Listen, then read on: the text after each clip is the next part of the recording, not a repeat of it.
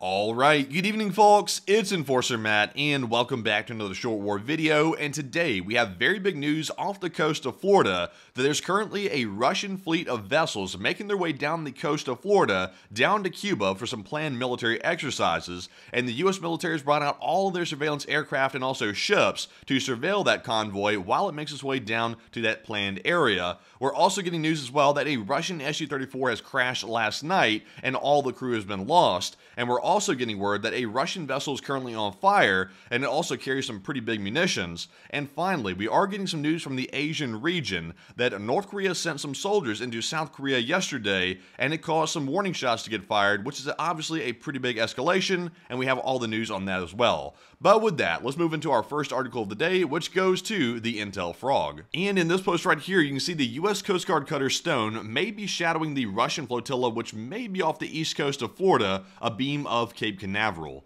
And also, by the way, this post was made at about 2 o'clock yesterday, so this is old news at this point, but just to give you some history of the tracking of that flotilla, this US Coast Guard cutter had made their way through the Atlantic. You can see there's a bit of a zigzag pattern right here. Then they made their way up toward the top of the coast, sort of like in the trajectory of New York, and then they took a left turn, sort of tracking the coast of the United States right here on the east coast, and then they took a sharp left turn toward the coast of Florida.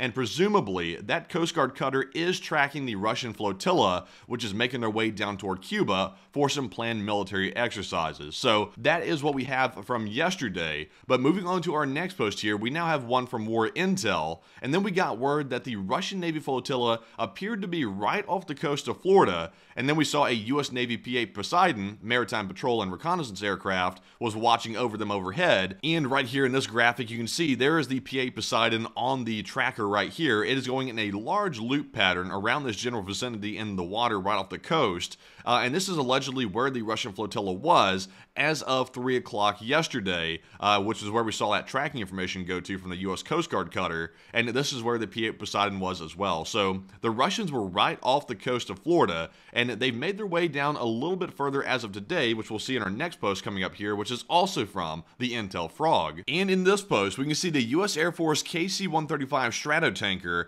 was in an unusual spot, orbiting just southwest of where the Russian flotilla and escorts are pinging on the AIS, which is the airplane tracking system. And right down here on this map, you can actually see here is the tracking of the actual Russian vessels themselves, and right there in the red, you'll see there's the Coast Guard cutter Stone, which is tracking that convoy, and there's also some other US government vessels as well, keeping an eye on those warships, and they're right here off the Key Largo coast right here, right down below. So they're not too far away at all, but right up here we can actually see the aircraft tracking information as well. And once again, this shows the KC-135 Stratotanker, which apparently took off from St. Petersburg according to this map. It's also down here circling around the same vicinity of those vessels, so we're clearly keeping a very close eye on those vessels. They're of course in international waters, they're not within US national territory, so they are safe for now out there in the water, but they're getting pretty close to making their way toward Cuba, which is right down here at the bottom. So they appear to be making their way down there, and they should arrive probably by the end of the day today or early in the morning. But even better than that, in our next post here, which is from the Intel Frog as well, we actually got a photo of part of the Russian flotilla and escort as seen from a Celebrity Reflection cruise ship, and this is quite crazy to see. We have an actual photo here, allegedly from a cruise ship, showing the Russian warships out here in the distance, which is quite crazy to see. This was right off the coast of Florida. Very interesting to see, and also apparently spooking the people on a cruise ship, seeing these vessels out in the ocean. But with that, we're jumping into our next post here, and this one is going to go to the Kyiv post. And right here we can see a Russian Su-34 crashed in North Ossetia during a training flight, and the crew is now entirely dead, says the Russian Ministry of Defense. And it's also claimed that the aircraft crashed due to a technical malfunction. If you can believe that, of course that is reported by the Russian MOD, so they could be lying, but you never know. But not only did yesterday Russia lose a Su-57 stealth fighter, if you can call it stealth, they lost one of their most important aircraft. Now they're losing the Su-34 as well in a quote-unquote training accident. So another big loss for the Russians and another aircraft down the drain. But anyways, moving on to our next post here, this one is going to go to Nexta, and in this one, we can see that the Navy of the AFU reports that last night, the Russian large anti-submarine ship, the Admiral Levchenko, is on fire in the Barents Sea, and the ship could be carrying several hundred crew. And this was reported by the Speaker of the Navy of the AFU, Dmitry Pletenchuk,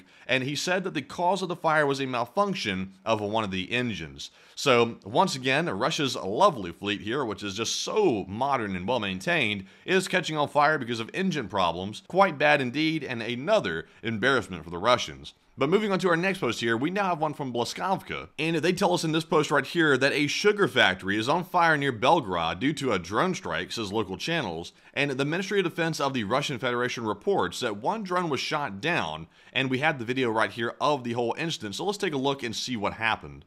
So right here you can see the sugar factory is on fire and it is putting black smoke up in the air pretty much everywhere. And what an odd place to have a sugar factory, by the way. This looks like an industrial park, but very interesting. It's on fire here in Belgorod due to a Ukrainian drone strike. So once again, Belgorod is getting hammered very hard and they're having a hard time defending their city. But moving on to our next post here, this one is going to go to Max24 on Twitter. And not only is Belgorod on fire, but also in the Slavyansk region in Russia, in the city of Aramil, a production workshop is on fire, and the area of the fire is about 900 square meters. So also another very large fire, and as you can see right here in the photo, that place is up in a blaze. I'm not really sure what the production facility is making at this location, but it is indeed almost completely destroyed by this fire, and it looks like the Russian fire department is not even out here to put it out. So once again, another big fire. But with that, we're jumping into our next article here, and this one also goes to Nexta, and we're learning that Ukraine will receive the third Patriot system from Germany, and this was announced by the country's chancellor, Olaf Scholz, at a conference on the reconstruction of Ukraine in Berlin. And not only is Ukraine getting that third Patriot from Germany, they're also getting the Iris-T, Gepard systems, missiles, and ammunition as well, and all of this will go to Ukraine in the following months and weeks, says Scholz. So, once again, a very big deal to get another Patriot system going to Ukraine,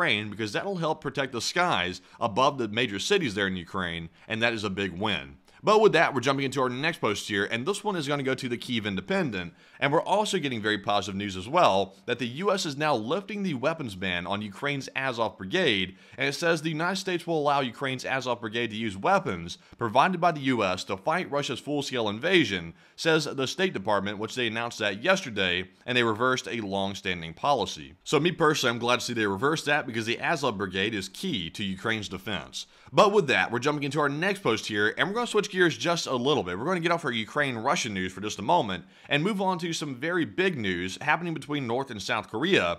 And we can see right here from Yonhap News Agency that the South Korean military says that it had to fire warning shots after some North Korean soldiers briefly crossed the border on Sunday, and they apparently crossed right over the border into South Korean territory. And obviously, if they're having to fire warning shots, that's not good. That means they were over there for probably a good minute, or they crossed pretty deep into the border. But they did have to fire those shots and tell them to get back across the border. And in our next post here from Global Military Info, we get some more details on the incursion. And we can see here that according to South Korea's JCS, the South Korean soldiers fired warning shots after an entire group of North Korean soldiers crossed the demarcation line. But the key thing here is the North Korean soldiers quickly retreated back to their side of the border. So we're not exactly sure why they crossed the border, if it was maybe just testing the defenses or what. We're not really told why this happened, but it could be, like I said, that the North Koreans are probing the border to see if there are any defenses in certain parts of it for reference in the future and also for their own intel. But I personally don't suspect we'll be getting any news from Kim Jong-un in the future about why this occurred because, of course, they're probably going to keep this under the radar for the most part. But with that, we're jumping into our last post of the day, and this one goes to OSINT Defender on Twitter. And speaking of the Asian region, not only do we have that news about North and South Korea, but we also have some news between China and Taiwan as well. And we're learning that the commander of the U.S. Indo-Pacific Command, which is Admiral Samuel Paparo, has stated that the United States and allies in the region have established a strategy called Hellscape that would be used in the case of a Chinese invasion of Taiwan, and would see the deployment of thousands of unmanned submarines and surface ships, as well as one-way attack drones, alongside several quote-unquote classified capabilities that would strike the Chinese invasion fleet as soon as it began to head across across the 100-mile strait towards Taiwan, and hopefully giving the US, Taiwanese, and allied militaries the time it needs to mount a total defense of the island. So to me personally, I'm very glad to hear that we have a plan in place to protect Taiwan, but the big question here is, would the United States actually put this plan into motion if China decided to invade the island? That is the big question at the moment. Of course, there are people speculating it could go either way. It could be that the United States sort of steps back and sort of takes a second look at the situation if China were to invade, or it could be that we immediately go in and protect them right off the bat. Right now, we simply do not know, but there is a plan in place if it wants to be exercised right here to protect that island. So we'll just have to wait and see. And with that, that is actually our last piece of news for the day. And I hope you found today's video informative. And if you have found it informative, please press the like button and also subscribe to the channel as well, because that greatly helps us get the news out there. And also, if you want to support our operation financially, you can do so on our Patreon page, and the link is in the description below for that, where you can go over to Patreon, sign up to become a member, and that helps us in a very big way because, of course, the channel is almost entirely crowdfunded by the viewers, and it is the viewers yourselves that make this all possible. Well, once again, thank you all for watching. We'll see you all tonight at 10 p.m. Eastern on our nightly War News stream, and bye-bye for now.